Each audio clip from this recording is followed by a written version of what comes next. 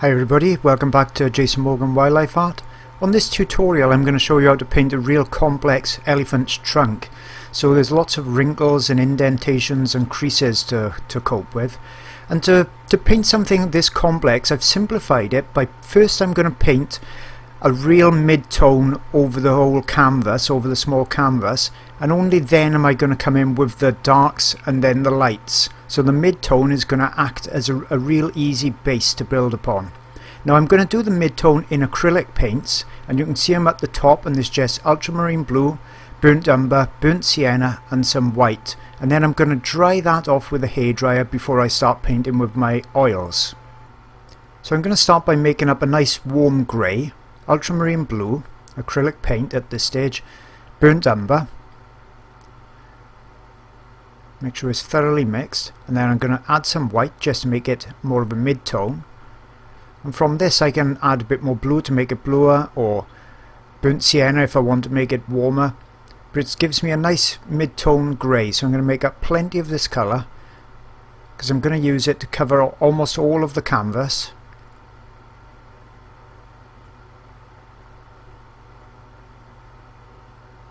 Just wiping the brush off, and then I'm just going to scrub this in roughly.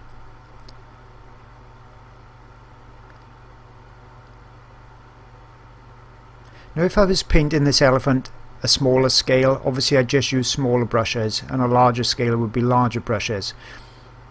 But this technique really speeds up this process and simplifies it a lot.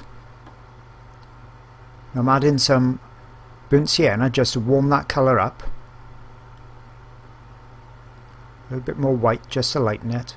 And the good thing about elephants, they're real opaque colours, so a painting covers the canvas really well, and therefore it grows without too many layers. So I'm just painting in the warmer colour of the elephant's body. Still scrubbing that paint in.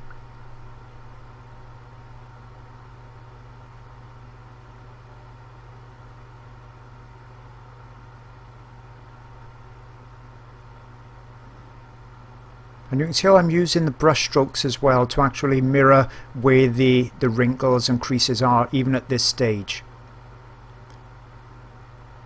And this is just giving me a nice little map to follow, and because it's acrylics it's going to dry straight away.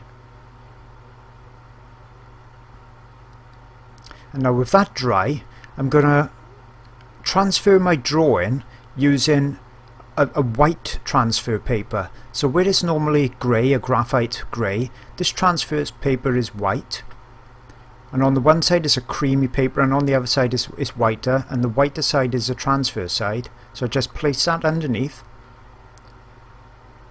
and I've got my tracing on top because this is such a complex shape. I'm tracing this one, and I'm just going over with a hard pencil. And this is going to give me white marks underneath. Where you'd normally have grey for the graphite transfer paper, this will give me a nice white mark that's really easy to see. Because it's so easy when you're drawing something like these wrinkles to get lost in amongst them and actually forget where you are on the canvas. So I've just continued that over the whole tracing, and you can see it's given me a nice area to follow. So I've sealed that then with a coat of spray, permanent pastel and pencil fixative, and I'm all ready to go now with my oils. So from top I've got white, black, burnt umber, ultramarine blue, burnt sienna, a cadmium orange, Naples yellow, and down at the bottom I've got another black and another white, and they're just there to be kept pure colours. So to start with, I'm mixing up my darkest dark. So the darkest part of the in between the creases, the recesses at this moment.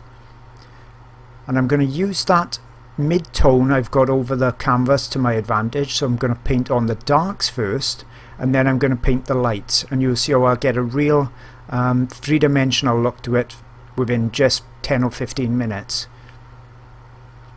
Obviously the other alternative would have been to have painted it a small section at the time. But then I've always got really lost in between the creases and and indentations, and it's difficult to follow it. It's like following a massive jigsaw puzzle. This way is much easier. So what I'm doing now is mixing up just a few different types of greys. I'm making them lighter by adding white as I'm going down. If I want them richer or warmer, I'll add the burnt siennas. But I'm just giving myself a nice selection of greys so that I haven't got to keep mixing and doing that all the way through. And then I'll mix these together to make different hues and colours.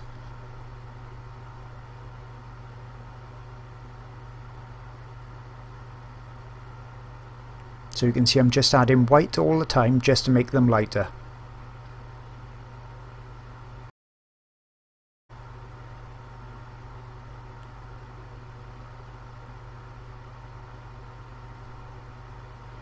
And the body section under the tusk is much warmer. There's a warmer light actually on that area, so I'm using the orange and the burnt sienna and colours like that to make a nice warmth, and that makes the tusk and the trunk come forward in the painting. The tusk has also got some nice bounced light underneath where the sunlight has hit the probably yellowy grasses, and the warm colour is then bounced up and bounced onto the underside of the tusk. And it's catching things like that that really adds a lot of realism to the painting as well. So it's obviously a good idea to really look out for that type of thing in the reference photo and try to include it in the painting. Okay, I've cleaned my brush. I'm just using a standard flat brush loaded with black paint, and I'm just going to look at my reference photo and then look for where the darkest recesses are. So that's the darkest part of the creases, and I'm going to just put those in quite accurately.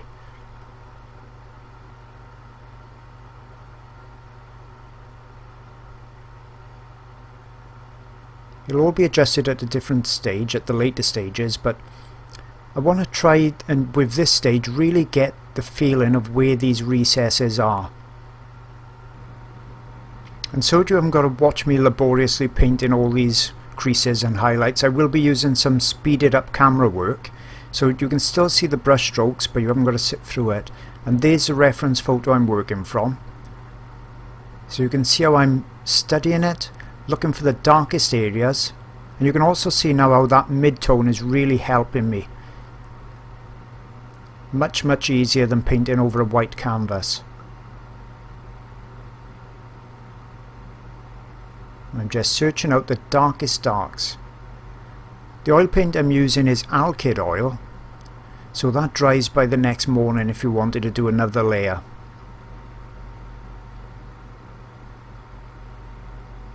So I'm just blocking in all those darks.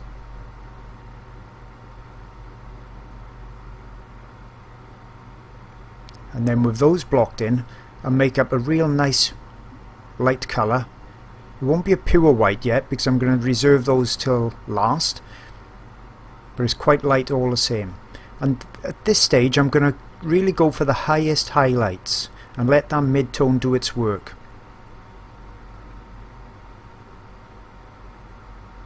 So still using a flat brush loaded with quite thick paint.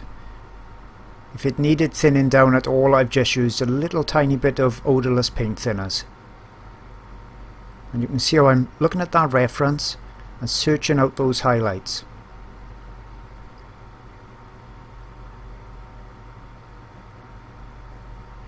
And it doesn't matter if they put in a little bit too thick or not quite the right shape. Nobody else is going to see the reference except me. So you don't have to laboriously follow every single crease, but I find getting the general direction and the general shape is really good enough. So another little highlight along this section, just double checking before I actually put the paint down. Even with all my lines, these initial few sections can really be quite complicated to get right.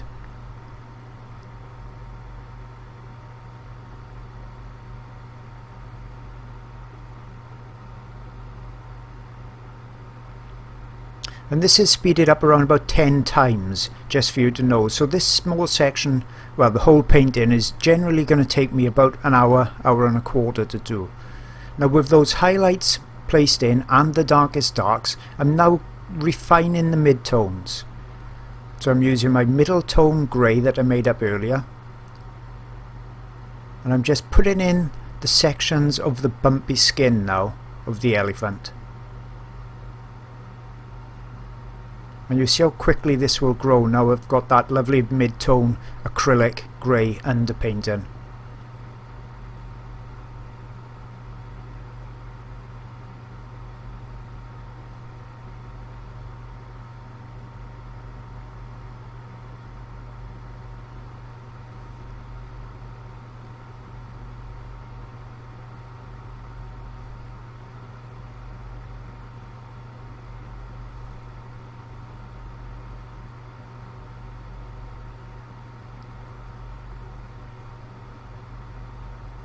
Now if I was going to really refine this painting a lot, I would then probably paint this section for about an hour, really get the underpainting looking quite realistic.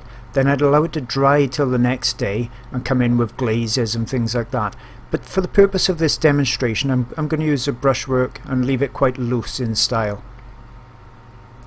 So you can see here how I'm just filling in that refined mid-tone, so slightly lighter than the mid-tone. And just a few dabs of paint here and there, really giving the elephant's trunk some shape and form.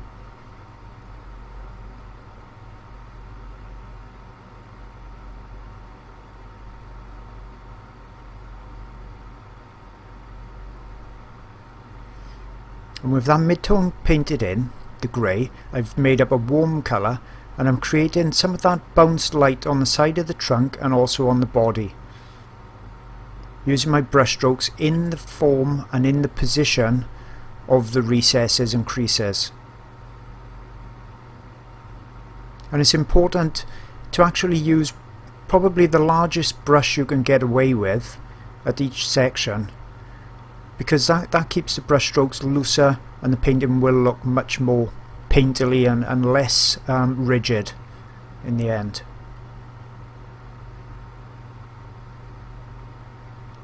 Okay, so everything's pretty much up to the same level of completion. It's all about halfway through. So I'm really going back in now and creating some more darks. And I'm going to re-establish those darks. Then I'll re-establish the whites and then the mid-tones again. So I'm making up a nice dark again. I've made it a little bit warmer this time by putting in a little bit more burnt umber.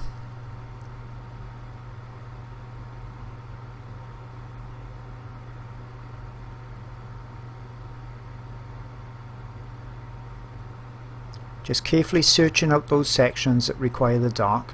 This is the area that I'm refining the painting now. So the first stage really give me the actual positioning of the major components, the major creases, and now I'm looking for more of those minor ones, more of the detail.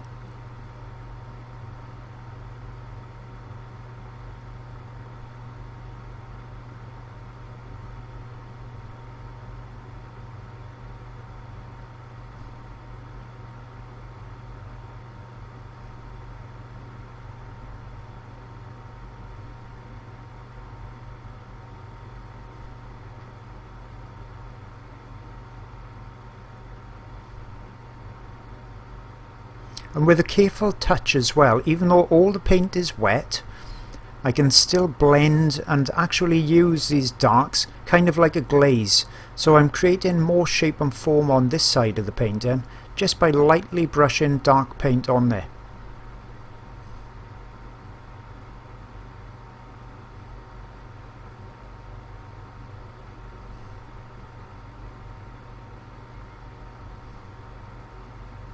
Now this would be even easier to do with a glaze, so as I said earlier, I could have let this painting dry at this stage just overnight and then created a glaze using the same colours, and I could have thinned it down then with something like liquid or an alkyd medium and just brushed it over quite lightly.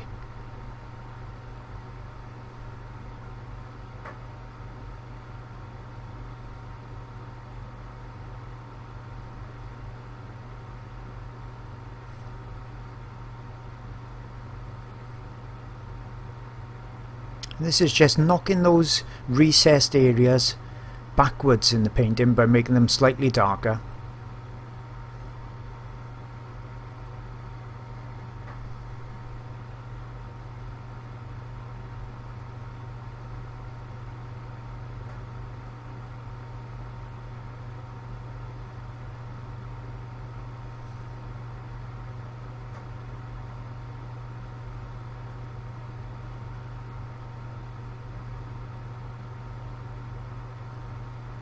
A little bit in there, that makes that push back a little bit more, because I know I'm going to come back in with more highlights later on.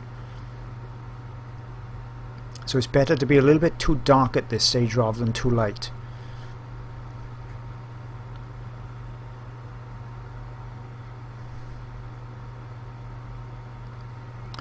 And as the painting is wet, as I've said, I can use this to my advantage and actually smudge areas and blend them as well. So I'm joining the mid-tones and the darks and the mid-tones and the lights together a little bit. Just softening the edges.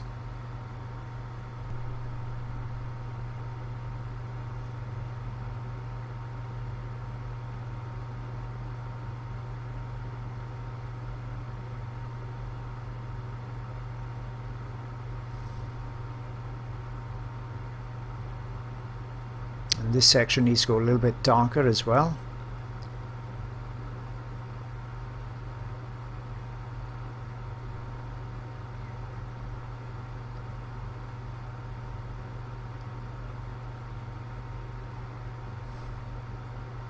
And just over this top section.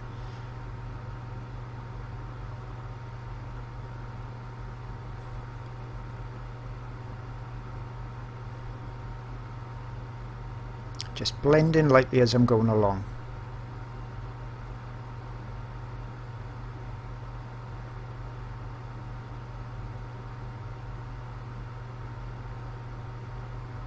You can see how I've always adjusted those base colours that I've made. So once again, re-establishing that real dark. Because I've smudged the areas, the darks have been lost a little bit. So by repainting them, it's going to add more contrast. And I'll go over the whole trunk again in this manner.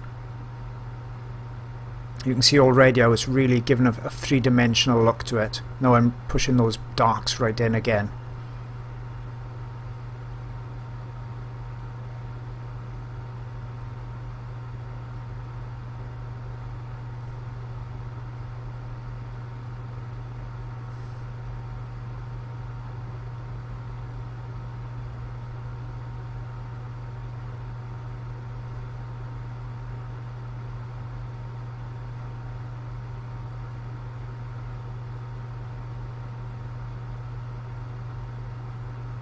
Okay, so it's all been darkened, and now once again I'll come back with some more mid-tones.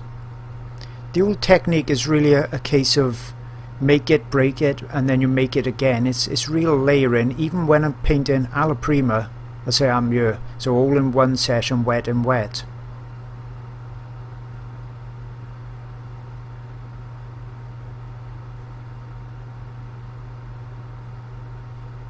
But obviously with each stage I'm building on a better base, so I'm building on a more refined base, and I'm therefore finding it much easier to refine the next stage. So I'm creating a painting that gets more accurate all the time, and it's obviously dependent on what type of painting you want, whether it's hyper-realism. So if it was, I would keep painting it over a layer and allow layers to dry as well, or a softer, more painterly approach where it is painted all in one session, and you can stop as and when you feel that's the painting you were actually after. That's what you wanted to create.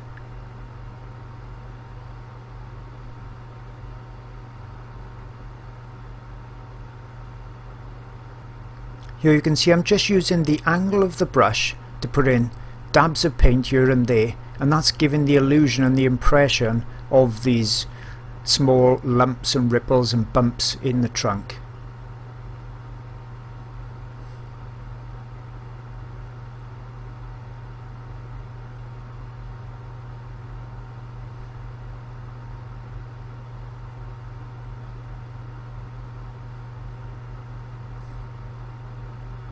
Okay, coming back in with some mid-tones on this section.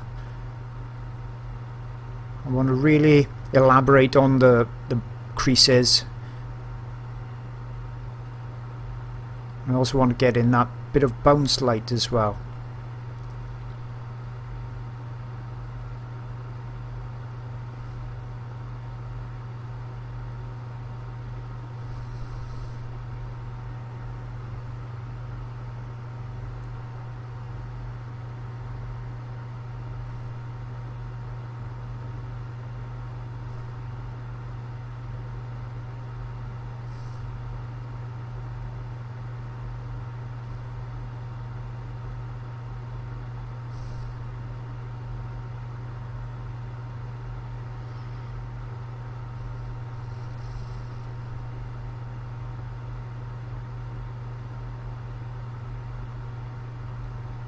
And then back in with the highlights, gradually getting lighter and lighter as the painting is coming closer to completion.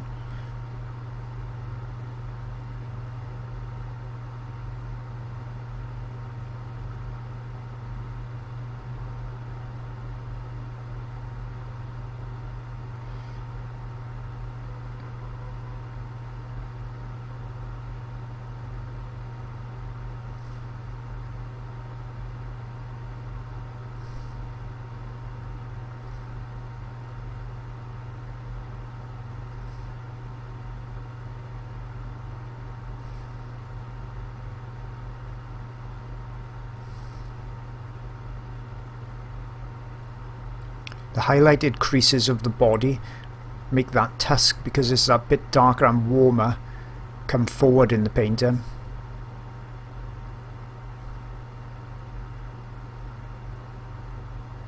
Using the brush strokes to curve around the tusk just to give some texture, added interest. Nice thick paint, almost pure paint straight from the tube.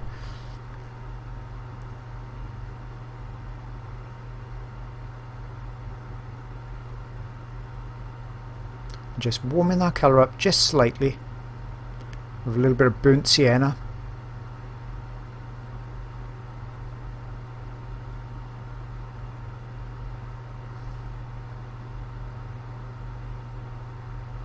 Being more careful with my brush strokes now as well.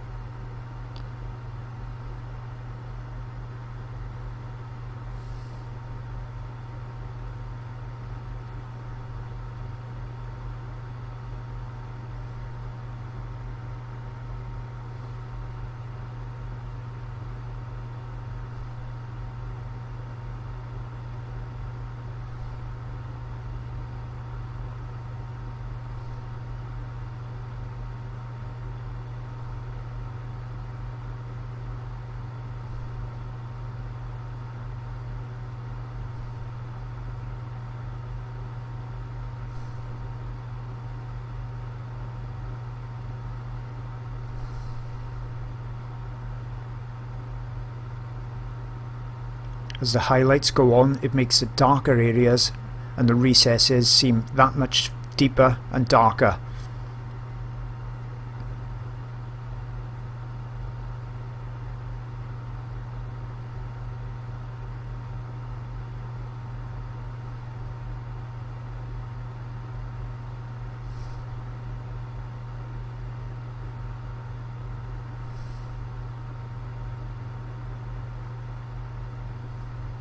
Re-establishing some darks again.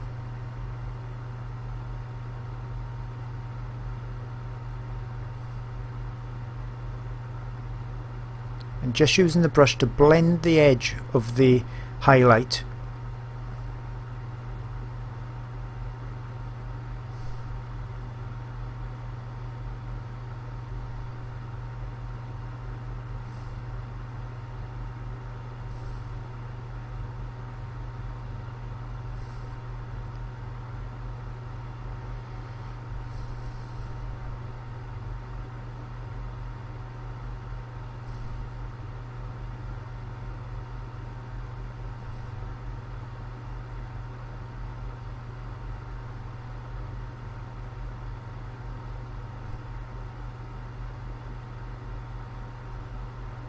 Using a small round brush now just to put in some detail in, just where that flat brush is not quite accurate enough.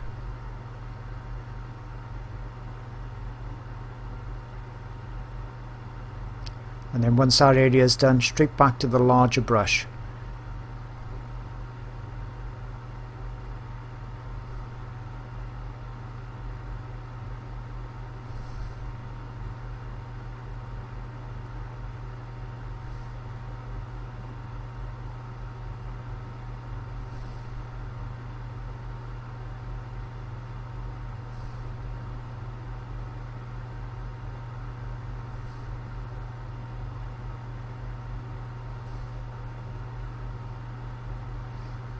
And now these final stages is really a stage of refinement. As I said, I wanted to keep this particular demonstration fairly loose, so I'm leaving the brush marks there, and I'm not doing any glazing and anything like that. I just wanted a painting that looked realistic when you step back 3 or 4 paces and look at it, not one that you can really almost touch your nose to the canvas and it looks like a photograph. I really wanted this to have a painterly appearance to it.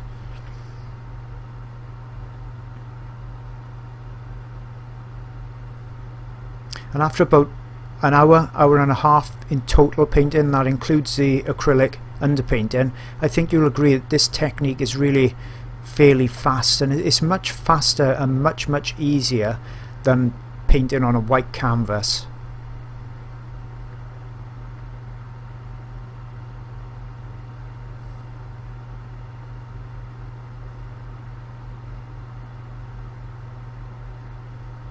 And of course, because that grey undertone was there helping all along, I've used very little paint as well. I could have put out probably 1/10 of the paint that I've actually did squirt out the tubes, and that's because the paint is so opaque. The colours I've used are so opaque,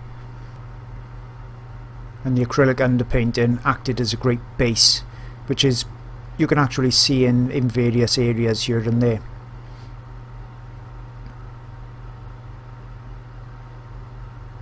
Okay, I don't think I'm going to do too much more to it. I could keep fiddling and refining this for hours if I wanted to, but there comes a point where you've got to think, is that what I wanted to complete on this painting at this stage? And I think this is it. So just a few more details here and there, a little bit of blending, and I'm going to call this little study finished.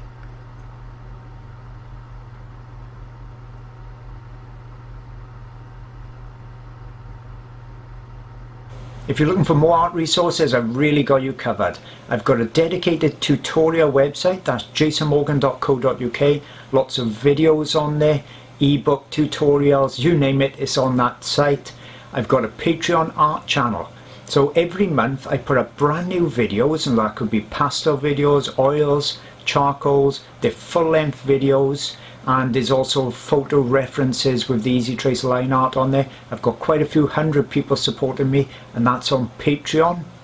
And also, if you're after even more reference photos, I got a dedicated website just packed with reference photos. I think there's about 900 on there at the moment. So that's wildlifeart-online.com.